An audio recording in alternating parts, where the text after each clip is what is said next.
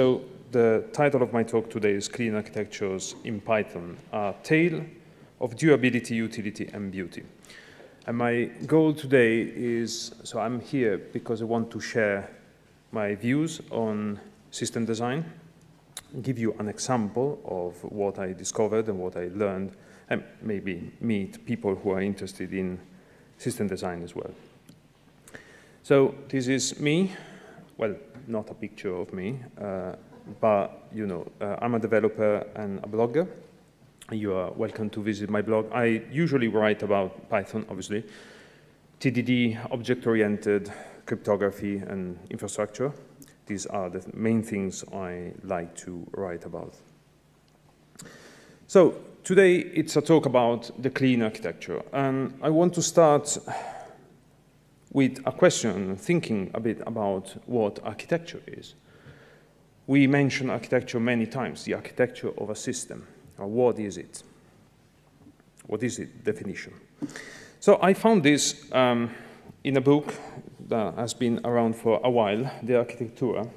It means about architecture. It's been written a couple of thousand years ago. Vitruvius, who was a Roman architect and engineer, says that architecture is about firmitas, utilitas, and venustas, which translated in modern English is durability, utility, and beauty. So Vitruvius says that architecture is about things that are durable, something that has to last, has to be useful, has to be beautiful. And for me, this was very interesting because how many times do you think about your code as something that has to be useful, beautiful, and durable? Useful, yes. Nobody wants to write something that is useless. But what about durable? We change framework every 2 years now, right? Or every 6 months, I don't know. So having something that lasts. And beautiful, that's the thing I'm mostly concerned about. It's interesting, let me mention this, that Vitruvius was an engineer and an architect.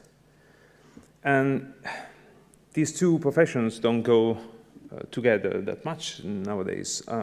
It's interesting to think that engineer, the word, comes from engine, but engine comes, when we discuss about engines, we think about something mechanical.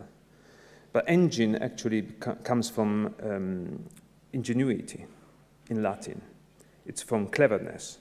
So it's less about mechanical things. It's more about solving a problem in a clever way. Anyway, I went on and I checked also on the dictionary, modern English dictionary, and I found these two interesting definitions of architecture. One is the art and science of designing and making buildings. And the second one is more concerned with computers, and it says the internal organization of computers' components, with particularly the reference to the way in which data is transmitted. I like these two definitions. I wanted to come up with something a bit more compact, so I tried to merge them into this, which is the art and science in which the components of a computer system are organized and integrated. I want to stress art and science. How many times do you think about what you do daily as art and science?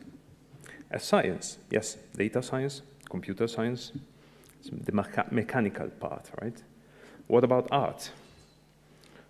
When do you look at your code and think this is art? Why is it not data art? Why is it not computer art? Not as in, you know, painting something with the computer, but our code is beautiful, or it can be.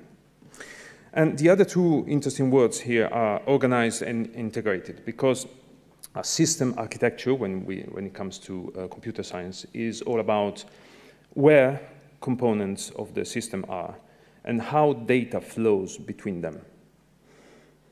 So this is the integration part. Cool, now that I defined architecture, the following question is, do we need it?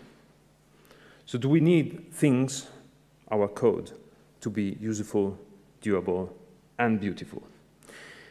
And this is up to you. I'm positive about this, otherwise I wouldn't be here. But I want to give you a couple of examples.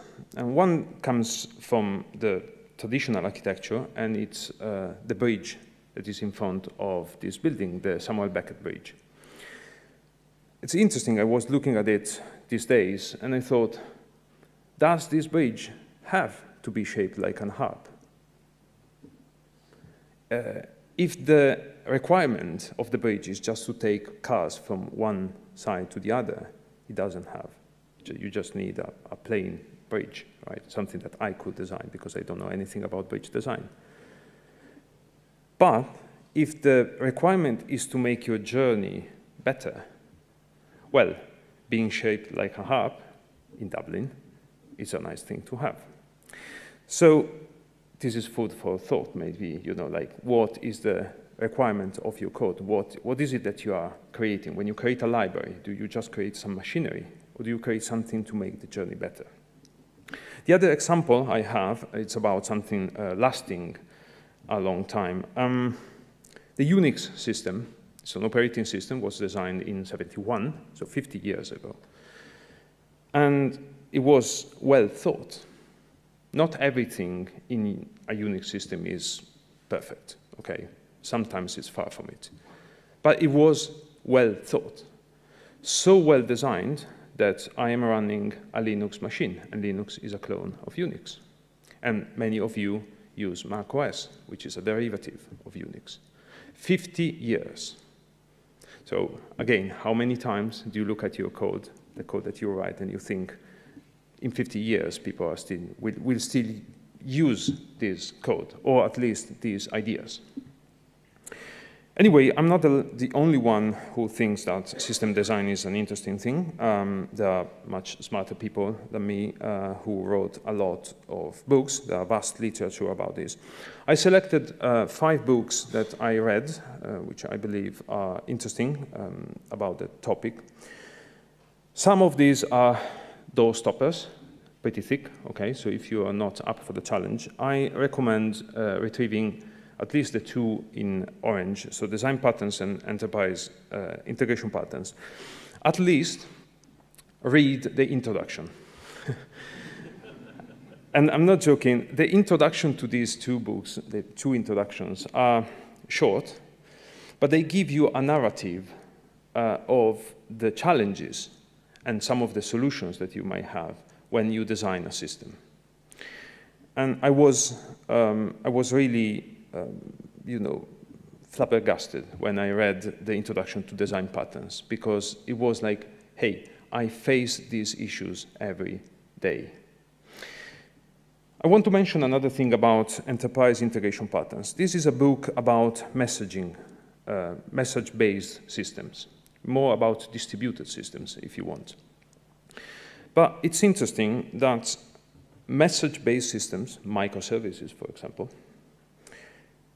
software design, and languages, they are all in the same league. They share a common trait, which is messages. Object-oriented programming, and you can quote me on this, is supposed to be about objects that exchange messages. So every time you call a method on an object, you are sending a message to something. So it is a distributed system.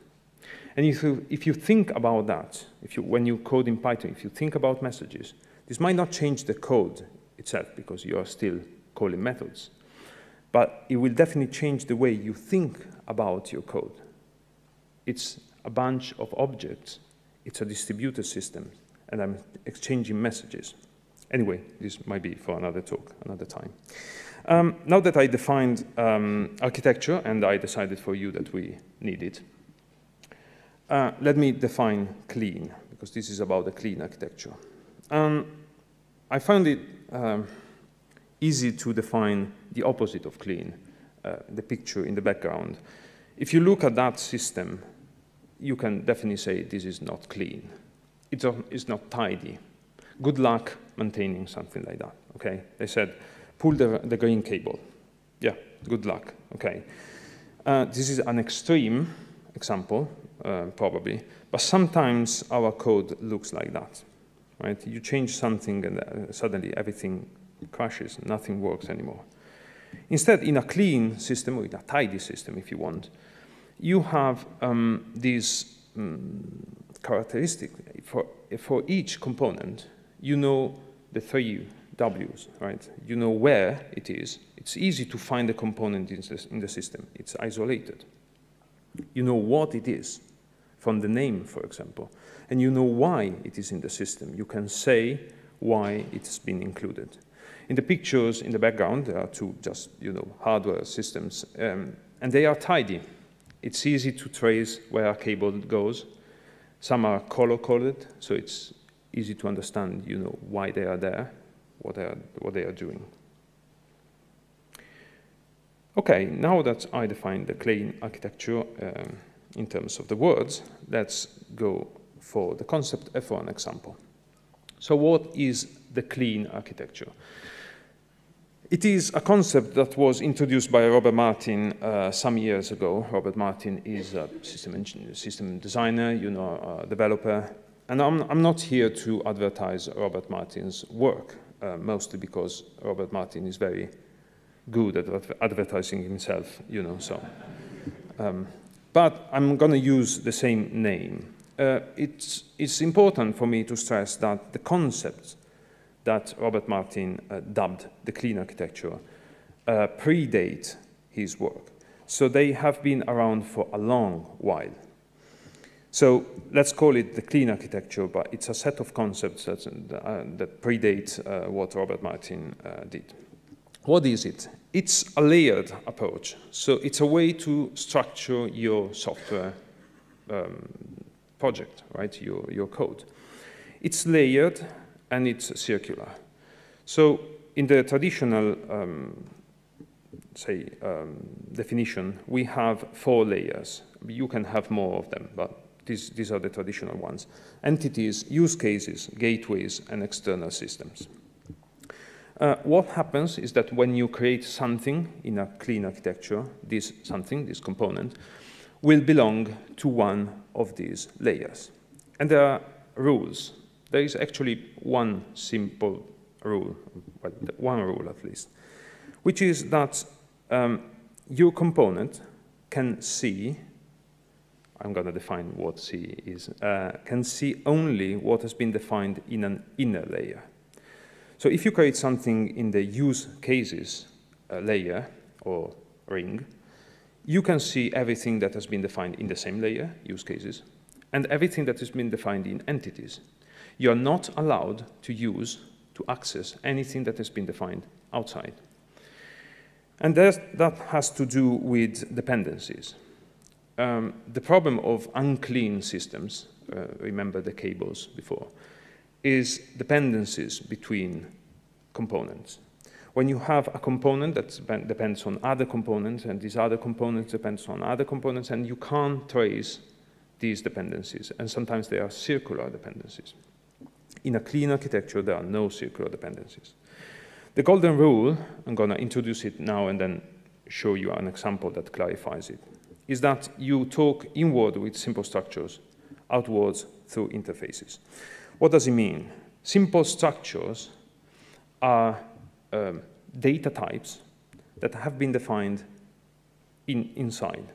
So, for example, again, something in use cases can use data types, and I mean data types in Python, for example. You can instantiate them if they have been defined in use cases and if they have been defined in entities. If something has been defined in external systems, you don't see it. You can't instantiate it. Interfaces. Interfaces have to do, so they are related to dependency injection, which is something I will introduce later. What is an interface? Going back to what I said about objects and sending messages, when you send a message to something, you expect it to be able to receive that message. When you call a method on an object, you expect that object to, well, have that method, right? Otherwise, you get an exception. In Python, we don't have an explicit way to state interfaces, okay, to create them. Even though we have now protocols, we have abstract-based classes, there are many ways to work with interfaces, and we can discuss about this another time because there is not enough time today. Anyway, I'm coming back to this slide later after the example. So the example today is simple. The code I will show is Python. It's valid Python, but I stripped all the error checking, a lot of things that are not useful for now. Obviously, the real code is a bit more complicated.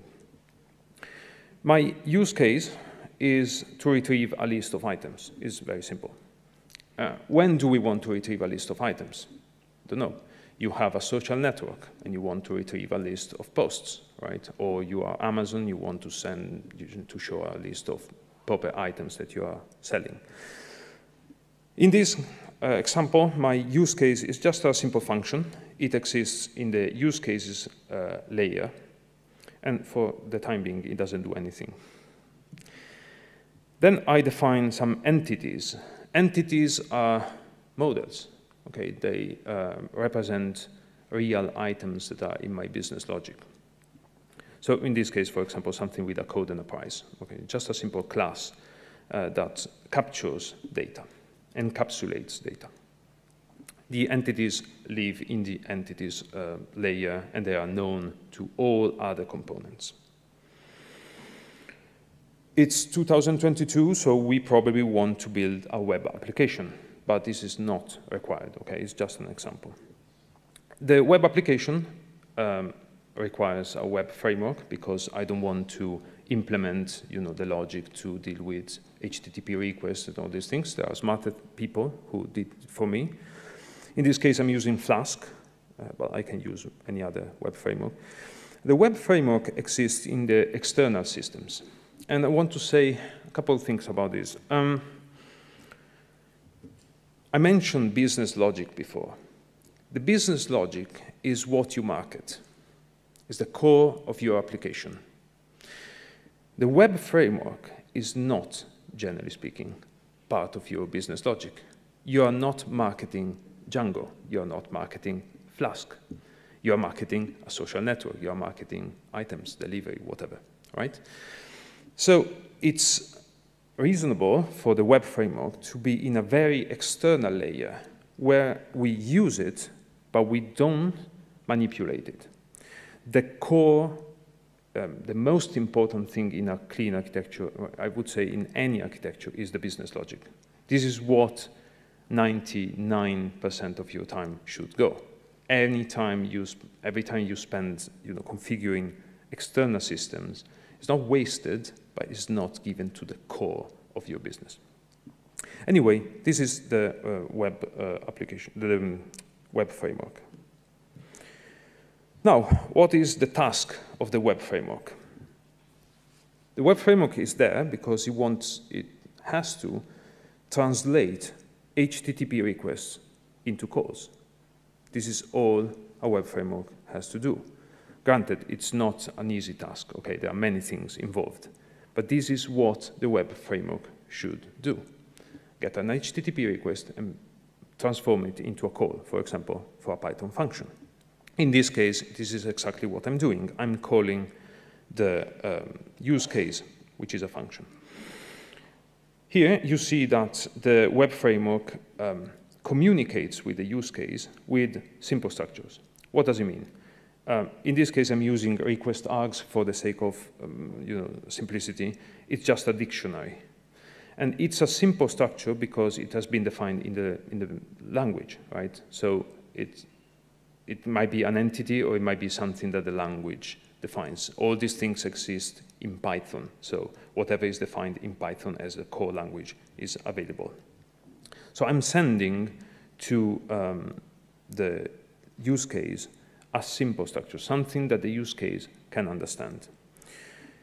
For example, I shouldn't send anything that is defined in the web framework, some structure that has been defined there, a type that Flask uses to manage an HTTP request, because the use case doesn't do anything, doesn't know anything about HTTP requests, and it shouldn't know anything. Okay, Then we have to retrieve items and data.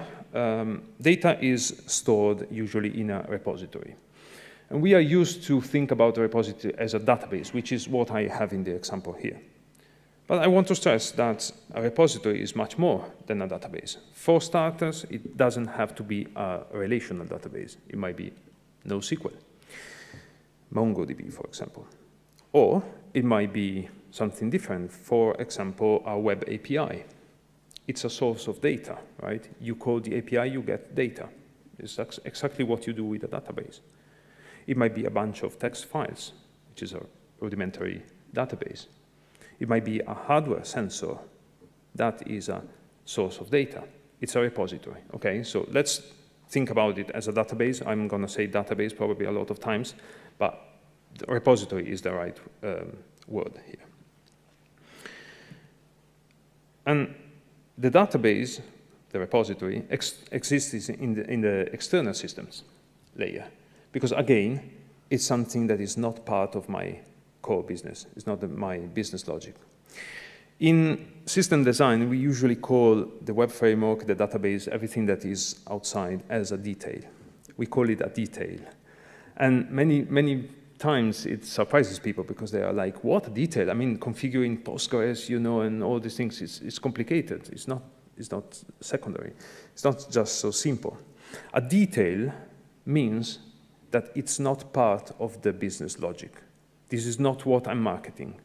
If my product works with Postgres or works with MongoDB, you are not concerned. You as a client are not concerned. Your problem is to receive a service. So this is why it is a detail. While the specific algorithm I use for my recommendation system, for example, is the core business, is what you like of my product. Okay, so this is the difference between a core business logic and a detail. So the database is a detail, even though it might be complicated. However, it exists in the external systems. So as I said before, the use case is not allowed to communicate directly with the database. In Python terms, the use case is not allowed to instantiate anything that is tightly coupled with the database, that is connected with the database directly. Because if I hard code in my use case something which is, I don't know, Postgres, a library to interact with Postgres or to interact with MongoDB, I am coupling my use case with the implementation of the database.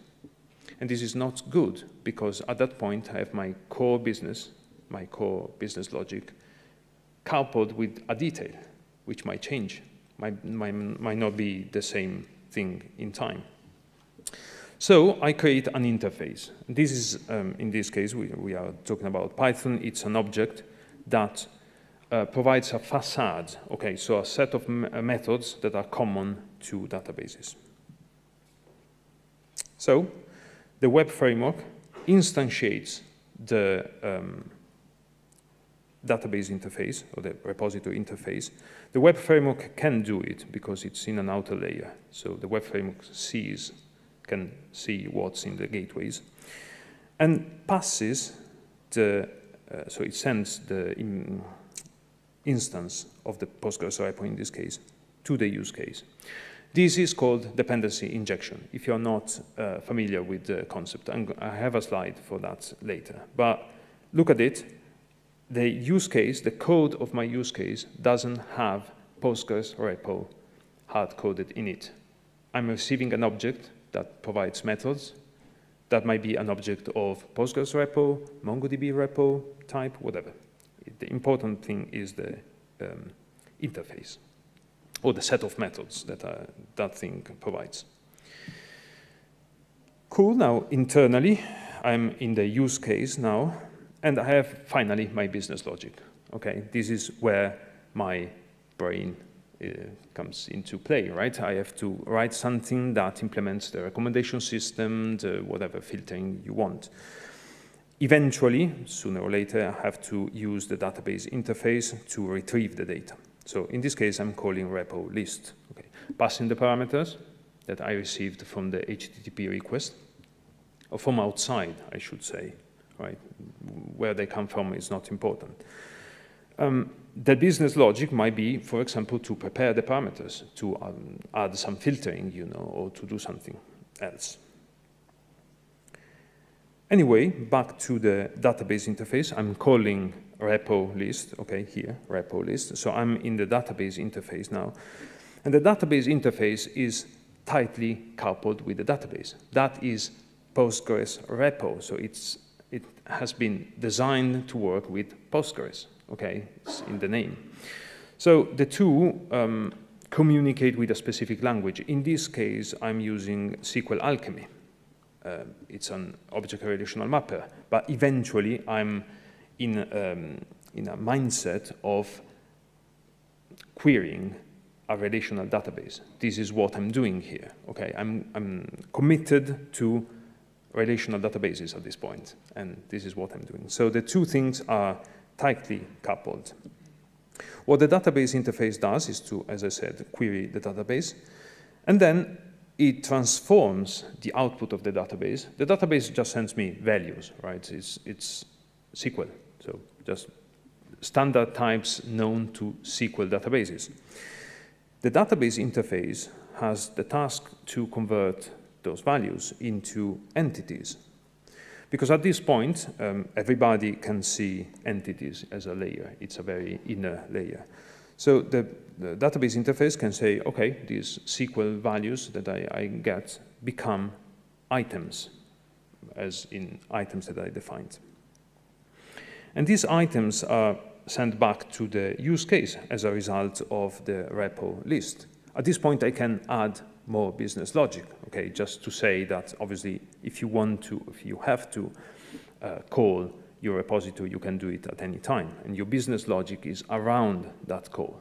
It's where you augment these results, okay, with your algorithms, with your cleverness, your product. At this point, the use case has the result, and it can send it back to the web framework, or to whatever called it.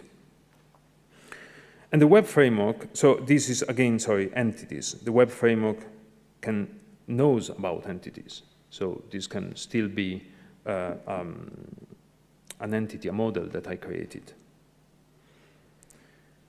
The web framework, again, has one task, that of converting the entities, which are specific models of my business, into something that is understandable outside. For example, JSON. Okay, this is the task of the web framework. My use case doesn't know anything about JSON, doesn't care, because the use case is okay with entities. It's part of my business. This is the journey of the data in a clean system, at least in this example, in a clean architecture. I want to go back quickly to the initial slide about the golden rule, right? Talk inwards through simple structures and outwards through interfaces. Have a look at this code. These are two different possible implementations of a use case. The second one is the one I used. The first one is the incorrect one, if you want. Why is it incorrect? It works. Okay, first of all, so it's not incorrect from that point of view. But this couples my code, the code of my use case, with the Postgres repo. It means that I can't use anything else. Or if I want to use something else, I have to touch the use case. But the use case is your business logic. And it shouldn't be touched because you change something which is a detail, where you store data. Okay? The second one instead, and this is a good example, I hope, of dependency injection, is when you create something outside, and then you pass an instance of it. The instance has been instantiated outside, so the part of the code that is coupled with the type, the Postgres repo, it's outside. In this case, it's the web framework. Your use case just receives an instance, something that can accept a certain set of messages. Does it make sense? I hope so. This is what happens in a clean architecture. Simple structures inside, interfaces outside. Cool. I want to tell you about the advantages of the clean architecture. Why should I go through all this pain? And there are two specific things I want to mention. The first one, probably the most important one for me, is testability. A clean architecture, a software designed with a clean architecture, can be tested very well. What do I mean by that? Look at the use case. I can easily isolate the use case from the web framework and from the database interface. It's just an object that receives a repo and some parameters and returns some results. So what I can do is to pass a dictionary, of parameters, a mock database interface, so something that pretends to be the database interface, but is not connected with any database. It's just, a mock. It returns a fixed set of data. And check that my business logic works, given that input gives some output. This allows me to test my business logic in isolation. I don't need the database to test my business logic. I don't need the web framework, because these are details. My business logic is not about details. At the same time, I can test the details because, details, but they are part of the implementation. So I have to test that my web framework works. And the web framework can be detached from the use case. Because the web framework, the only task, is not a simple task again, but the only task of the web framework is to accept HTTP requests, convert them into calls, get the result of this call, and convert it back to an HTTP response. As I said, it's not simple. I have to test that this works, and I can do it in isolation. And last, I can test my repository interface. This requires the database, because this is an integration test, okay? I'm testing that the facade of the database works, so I need the database running. This might be a slow test, that you might run just sometimes. Again, I want to stress this. I see it too many times when it comes to testing, in particular with web frameworks.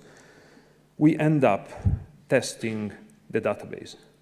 So we store a model, then we retrieve the model, and we say, yeah, it works. Thank you very much. This means that Django, or whatever framework you're using, works, that Postgres works. But this is not what you are supposed to test. These are, provided by a third party. Is not part of your core business. The second advantage is about customization, I would say. Look at this. In this case, I have two different use cases. One is to list items, and one is to list users. For some reason, for example, for performance reasons, I stored the users in a MongoDB, which is not relational. Okay, so I can't use it with a SQL Alchemy, for example, because it's not SQL. But this is not a problem in a clean architecture, because my use case is customized. It just has to receive a different object, okay, that is instantiated by the web framework. Pay attention that this might happen inside the same use case. So those use cases, those two use cases might be the same. And you might have some logic inside, might be part of your business logic, that says, well, in this case, I go and fetch things from repo A. In this case, I go and fetch things from repo B. Performances, for example, okay? But these repos are something that you get from outside. As you see here, I'm instantiating them in the web framework, not in the use case. And the other side of this is that the web framework is just one of the possible front ends.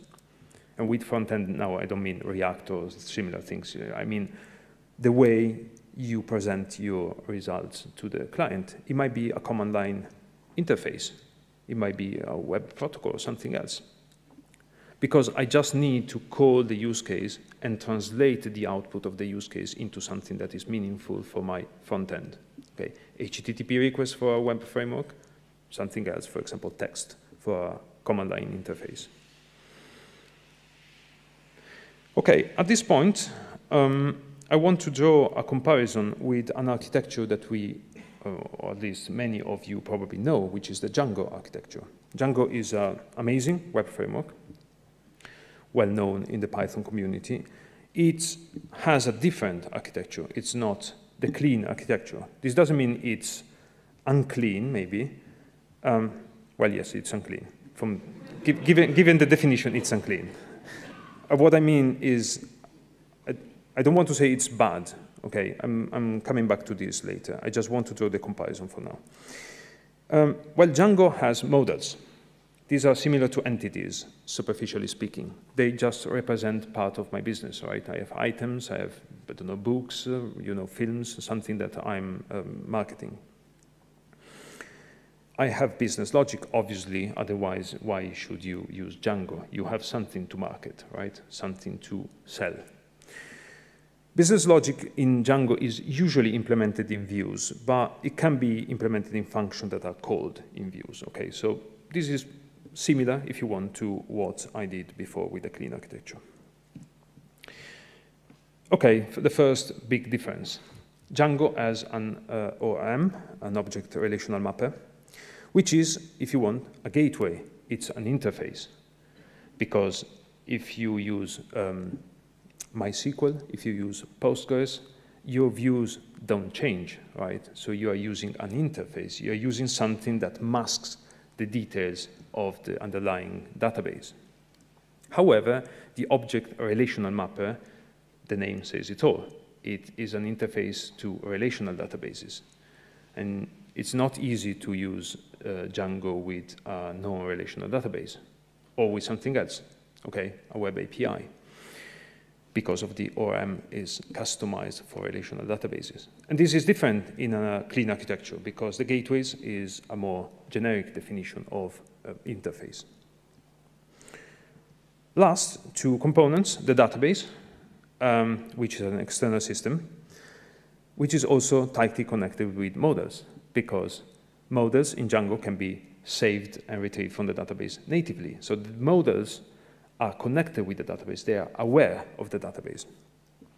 What is the drawback of this? That when you test your Django application, you need the database. It is possible to test it without the database, okay, but you are sort of fighting against the framework. You're doing something that the framework doesn't want you to do. So again, it might not be bad, but it's different, okay? So there's a big connection between two layers. One is the inner layer and one is outside. And the same happens for the web framework itself, as in the part of the framework that deals with HTTP requests and responses. Because that is connected with the business logic. As I said before, you usually implement your business logic in views, and views are specific things provided by the web framework. They are connected with URLs, right? Cool, so far, this is the Django architecture, just to show you that there are different approaches to the things. And as I said, this might be a good approach. It's not bad, it's just different. Okay, let's assume I convinced you, okay? In 40 minutes, you are like, yes, the clean architecture is the way to go. So I want to go back home and convert everything, to the clean architecture. Well, don't do it. So, if you want to do it the right way. So I always recommend to, remember what happened to Netscape when they decided to rewrite the whole thing from scratch. They lost everything. Have you heard of Netscape lately? No. Well, it resurrected at a certain point, but, it's a sad destiny, that of Netscape, and it's for a bad choice. So don't do the same choice. Migrations happen one step at a time. So my recommendation, if you want to try these concepts, is to isolate part of your system, something tiny in your system, and re-implement it maybe with a clean architecture. Something that doesn't affect the rest of the architecture. Remember that when it comes to web applications, you have load balancers. They are your best friends. You can always route requests to another system, okay? And you can go back quickly if it doesn't work. Final slides. Is this the definitive architecture? So Done. Okay, it's the perfect architecture. We don't have to do anything else. Go and implement everything with clean architecture. Thank you very much. So the answer to this question is, in my opinion, the answer to any computer science question ever, and it is, it depends. Okay, it depends on many things. It depends on your requirements. For example, when it comes to the clean architecture versus something else, for example, the Django architecture, I tend to show this slide. You are the crossroads between these two options, Lego versus Playmobil. On the right, you have something that works out of the box, and it's very nice. You can play with it, it's amazing, you know. I don't play with it nowadays, but I remember, I have fond memories. You want a farm, you get a farm. It's customizable up to a certain point. You can move things around, okay. On the other side, on the left, you can build whatever you want, but you are on your own. So it depends. What are your constraints? What do you want to achieve? Can you mix and match the two? Yes, you can. Okay, so this is my recommendation. Always, whenever you design a system, always stop and think. Look at the requirements. Don't go for a solution out of the box. It might be the right solution, but you have to be, clear that why it is the right solution. Really, last two slides. I wrote a book about these concepts, clean architectures in Python. It's a free book. It's available there. The example I showed you today comes from the book. There, I implemented it properly with TDD all the way. A lot of error checking, so the whole book is about that example. Okay, just retrieving a list of objects. I implemented it with Postgres and MongoDB just to show that it's possible to use different databases. For the EuroPython, so for this week and the next week, I teamed up with some friends, and I'm offering the book and other books for free. It's a bundle worth of $60, so you are free to follow us on Twitter, and you can check the URL on Leanpub to get the bundle for free. With that, I'm done. I hope it was useful. Thank you.